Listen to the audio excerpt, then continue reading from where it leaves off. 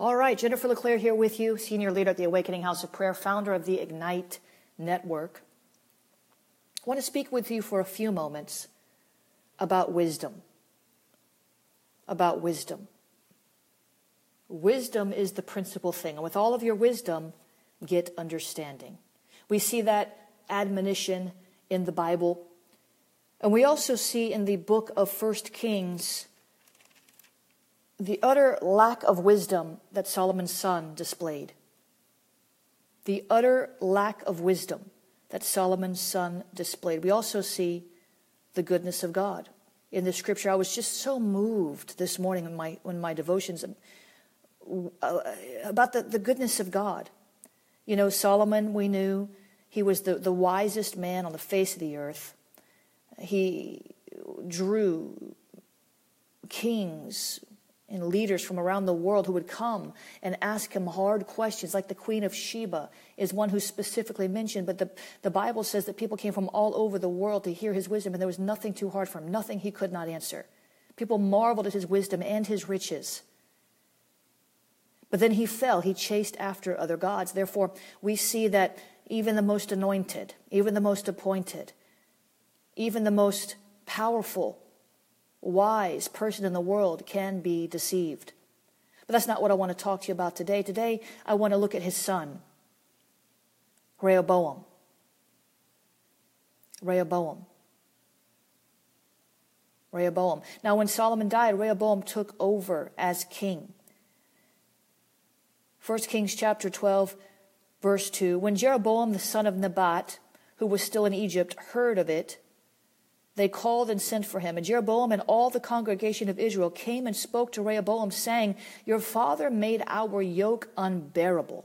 Now therefore make the grievous service to your father and heavy yoke he put upon us lighter, and we will serve you. So we're asking for some relief. But verse 5, Rehoboam said to them, Depart for 3 days, and then come back to me. And the people departed. Verse 6, King Rehoboam consulted with the old men who advised his father Solomon while he was still alive, and asked, How do you advise me to answer the people?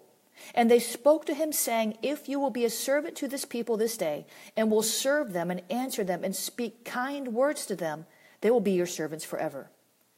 But he rejected the advice the old men gave him, and consulted with the young men who grew up with him and who stood before him. And he said to them, What advice do you give on how we should answer this people, who have spoken to me, saying, Make the yoke your father put upon us lighter?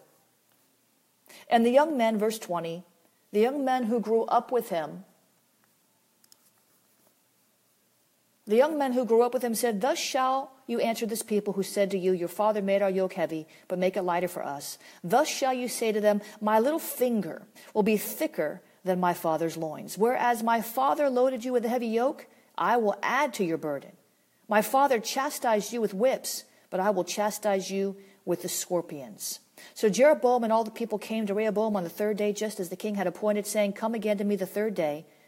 The king answered the people roughly, and forsook the counsel the old men gave him, and instead spoke to them the following advice of the young men. He said, My father made your yoke heavy, and I will add to your burden. My father chastised you with whips, but I will chastise you with scorpions.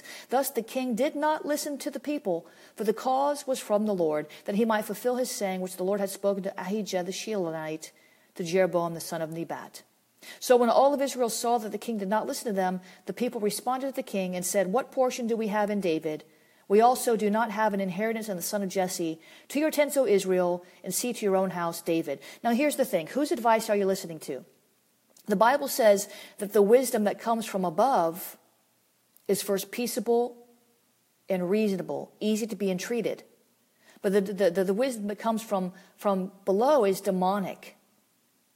And so here we see Rehoboam counseled with some wise old men. And they told him what to do. They gave him good counsel, but he rejected it. And then these younger guys who he was friends with gave him counsel that caused his demise. So you have to learn how to discern the wisdom of God in the counsel you hear. Not everybody has the word of the Lord. Not everybody has the wisdom of God. Sometimes, and I'm not saying that younger people will always give bad advice, but sometimes rejecting the counsel of an elder can be beginning of a season of trial for you. I recently went through something where I sought out counsel, very specific counsel, and I got counsel I didn't really like. My soul didn't like it. It was hurtful to execute the counsel I was given. It was going to hurt somebody. It caused me pain. But I kept going back to the point that I need to listen to my elder on this. Because in my spirit, I knew that it was right, even though my soul didn't like it. And then that wisdom was confirmed by other elders. Now, if I'd have asked my contemporaries, if I'd have asked the younger ones, the ones I came up in the Lord with, they would have told me something different. And if I had listened to their advice, it would not have turned out well for me. So my counsel to you today is to discern the will of God in the wisdom you hear. Because everybody has an opinion, but not every person has the wisdom of God in a certain situation. Everybody has some counsel, but not everybody has the spirit of counsel on them to tell you what the will of the Lord is. So I urge you today, please, please, please, when you're seeking counsel, don't forsake the counsel of the elders in your life. Now, they might not be right, so you still have to discern, is this the will of the Lord? But don't be so quick to dismiss the wisdom of an elder, because they've walked in places you've not walked. And if their motive is right and their heart towards you is love, most of the time, it's wise counsel. But you must hear from the Lord yourself, even in the midst of counsel. I have learned to discern the voice of God in the counsel. There's safety in the wisdom of many. There's safety in the counsel of many, Proverbs says. There's safety there. So get more than one opinion if you need to, but listen and ask the Lord, what are you really saying in this? Whose voice who has the will, the mind of God in this thing? Amen?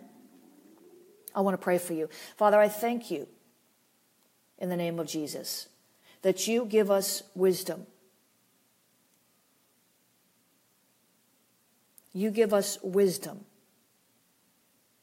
You give us wisdom and discernment in the name of Jesus. Help us, Lord, in Jesus' name, to hear your voice in all the counsel that we receive, and to be ready, able, and willing to execute that which you've told us to do through your wise counselors, even if it causes our souls pain. Give us grace and peace and an understanding of your will in all things, in Jesus' name. Listen, if you want more content like this, deeper, stronger, longer, you can go to supernaturalcoach.com and receive more counseling, spiritual and natural, in that venue in Jesus' name. Guys, have a great day. I'll be back with you tomorrow.